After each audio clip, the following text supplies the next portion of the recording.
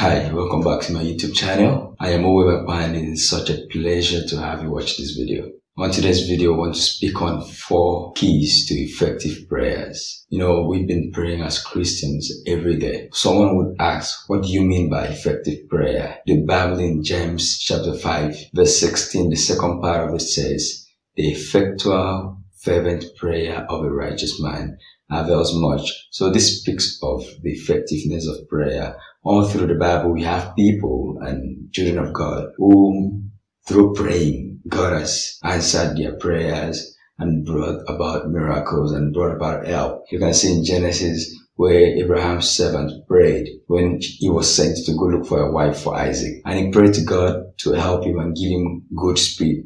God did that and answered the prayer, and everything was made easy. So to have an effective prayer life is something that you as a believer should desire. So James chapter 5 says, effectual fervent prayer of a righteous man doeth tremendous works. As a believer, it behoves us to find out how can we pray effectively, so that we would not just take prayer as a routine to tick off our to-do list. Oh, I woke up in the morning, I prayed.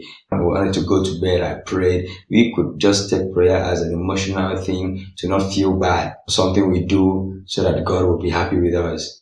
But at such point, it becomes a religious routine with no proper understanding or knowledge or effect, or something that, is impactful to us. So sometimes, based on the denomination that we all come from, effective prayer could look different for everyone. Some people, it could be like, praying passionately and shouting.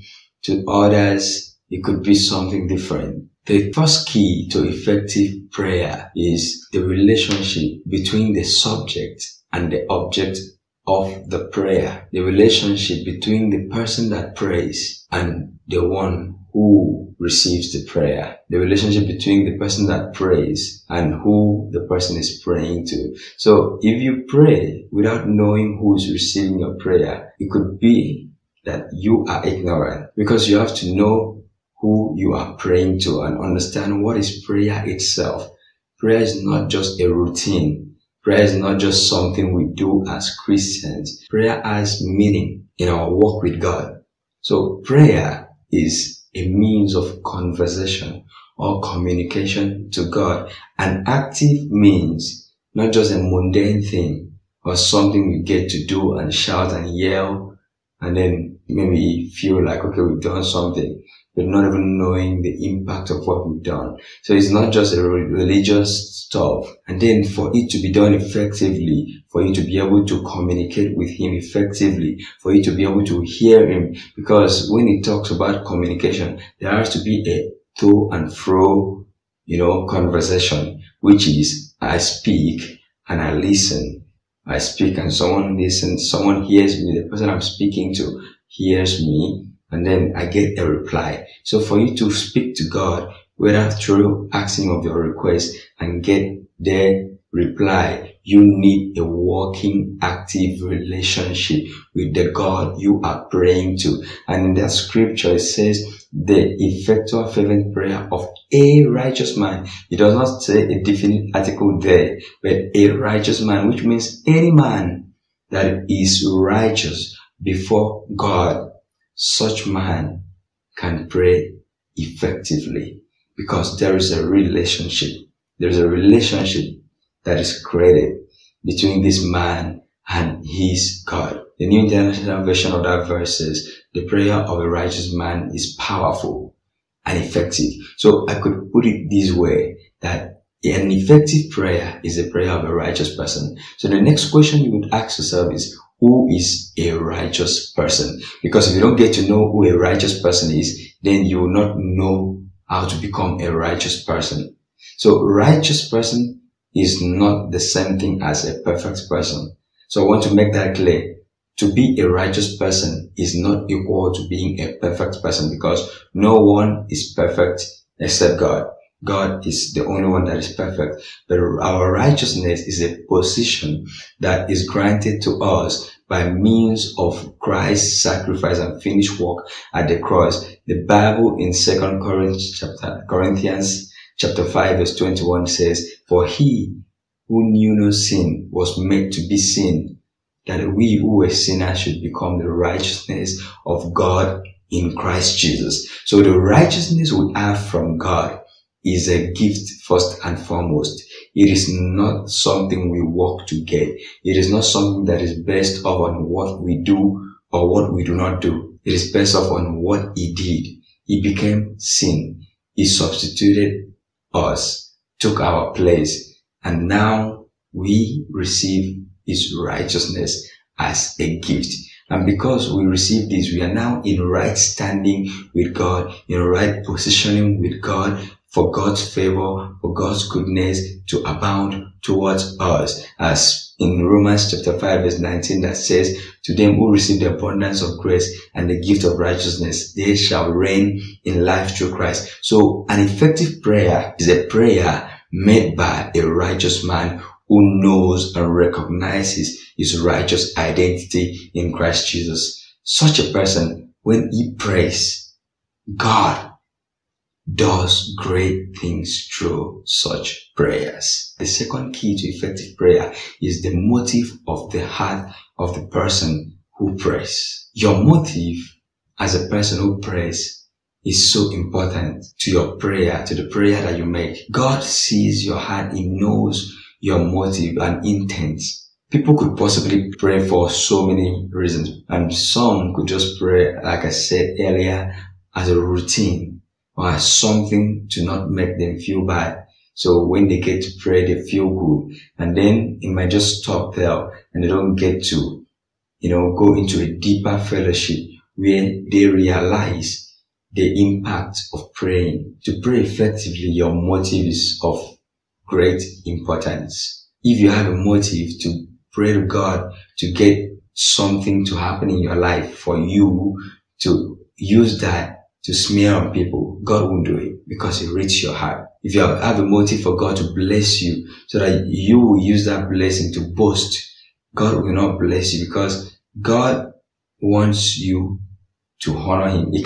He said, "My glory I will not give to another." A prayer that brings reverence to God and is submitted to God's will too. And the third is with humility of the heart. Such prayer is effective, because if it will bring glory and honor to God, and which is, if you need healing in your body, does it agree with the will of God? Yes, it does. The scripture says, "By His stripes you are healed." So you can pray and receive that healing, because it will reverence God. It will make God revered. It is submitted to His will, and then it will humble you. It's with humility of heart to you, because you do not deserve it. It is a gift of His grace. So whatever you need, your motive is important. Whether it's a blessing, will it bring honor to God? Now let me point a story in Daniel chapter 2. When the king Nebuchadnezzar wanted to kill all the wise men with Daniel and his friends, Daniel asked for some time to go to his God. Daniel wasn't doing that so that when he comes out and his God replies him or God answers him, he will come and flex like, "I'm a prayer warrior," or you come and flex to the king. No, it was to honor God. So he went with his friends and he prayed to God, and with humility of heart submitted to His will, that God would spare their life, and God answered the prayer. Note that when God answered the prayer, it brought great honor to the name of God. So at that point, so many things. It brought great honor and reverence to God's name. It was submitted to His will, and it was done with great humility of heart by Daniel. Daniel was so humble. He blessed the God of heaven. He blessed God, knowing that didn't come from him. It came from God. That didn't come from his efforts to pray. It came from God's mercy, because his prayer was for him and his friends to go and beg God for mercy, for God to have mercy on them. A prayer is not a transactional process to get God to do what He wants. A prayer is a relational process for you to get to know God's heart and know what He wants, and then collaborate with Him for what He wants to do in your life and on the earth to come to pass, which the scripture says, "Let your kingdom come, let your will be done on earth as it is in heaven," which is, you can put it to yourself, let your will be done in my heart, in my life, as you had planned for me. So when your motive is to see God's will manifested, like when Jesus prayed in the Garden of Gethsemane, he did not put his will over God's will. He said, Lord, I would like this cup to pass me by, but not as I will. Your will be done. So your motive and your heart, the intent of your heart, should be God's will above yours. Such prayer is an effective prayer. Anything less than that is not an effective prayer. The third key, faith makes prayer effective. Without faith, it's impossible to please God. Faith pleases God, and faith is not feelings. Faith is not based on what you feel. So for a prayer to be effective, it's not about what you feel. It's not about the prayer point palpitating in your senses or making sense to you. It's not about the prayer point looking powerful or sounding powerful. It's about your faith that is connected to the Word of God. Faith is not based on what you feel. Faith is based on what God says. As the scripture says, that faith comes through hearing, and hearing of the Word of Christ. It's not through your thoughts or your feelings. It is based on the Word of God. What is written in the Word? What has God's Word said? In Mark chapter 5, we see a woman with the issue of blood. Her story speaks of faith. And at the end of the story, Jesus told her, your faith has made you well. Let's go into the story. Let's read that story in Mark chapter 5. Mark 5 verse 27 to 28. When she heard about Jesus, notice that she heard about Jesus. That brings faith. Faith comes by hearing the Word of Christ. She heard about Jesus. She came behind him in the crowd and touched his garment. For she heard and she said, that is faith, for we believe and we speak. She heard something which made her believe that she can receive healing by touching. So she heard and believed. This is a process in that woman's heart. When she heard about Jesus, she made up her mind and she said to herself, if I touch his garment, I will be made whole. That was faith on her part, because she heard about Jesus and she believed. Mark this, that it was against the Jewish law for her with her issue of blood to be out there. So she was taking a risk, and for her to take such a risk, it meant that she had believed that she will receive her healing. She had believed in Jesus, that he can heal her. So faith makes prayer effective. Faith believes that God is, that God exists, and that God hears prayers, and that God answers prayers. Faith believes that God is in existence. Faith believes that God loves you and me.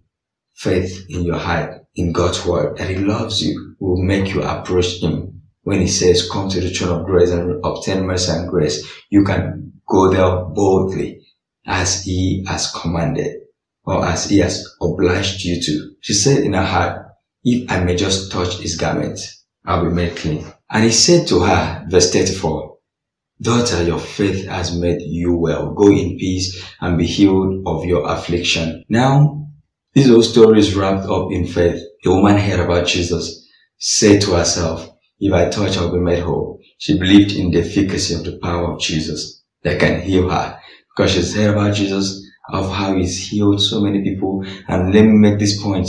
Nobody that Jesus healed when he was on earth was perfect or sinless, because that time he did not die.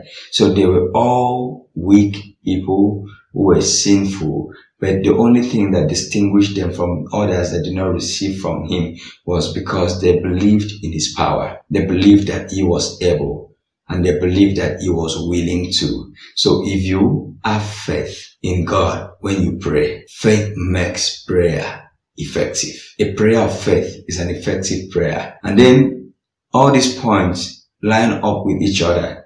A prayer of faith by a righteous man whose motive is to honor God, is to seek the will of God. Such prayer is so powerful. It does tremendous things. So faith is the hand that takes from God. It is the hand that appropriates the blessings of God. The fourth key to effective prayer is that effective prayer is not about the act, ACT, but the heart. So your heart matters to God. The heart with which you pray to God matters. And sometimes we are so caught up or let me say some people are so caught up with just the idea of praying, and they love the idea of praying, the idea of just performing in prayers, the drama of it, and the very act of just having to pray.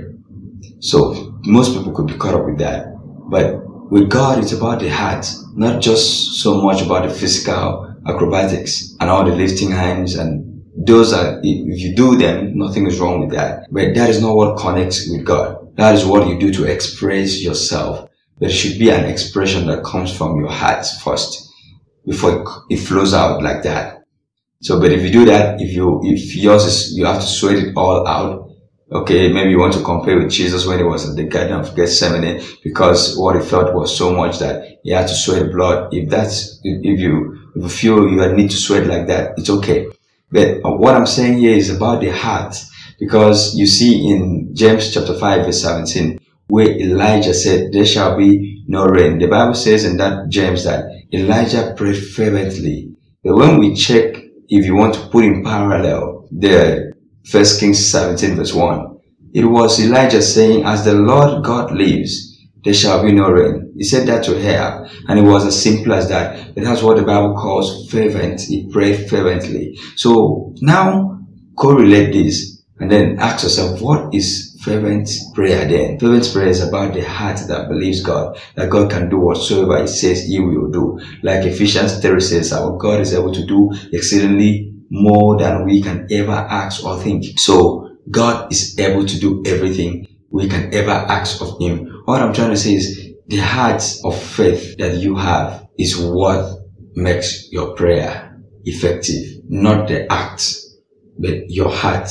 It could look like the third point, which talks about faith makes prayer effective, but now your heart has to come in. It must have meaning. You must understand the meaning, which is through your heart. Man believes through the heart for salvation. You believe with your heart. So you get to believe the word of God by faith through your heart. Your heart is so important to your faith. So at this point, it is through your heart that you have a knowledge of the word of God, that you have a knowledge of what God has said. So you need your heart for faith to grow in. Thank you for watching this video. I hope this video has been a blessing. Don't forget to subscribe to this channel and give this video a thumbs up to help other people see it. Share the video to people, and then see you in the next video. Thank you so much. Bye.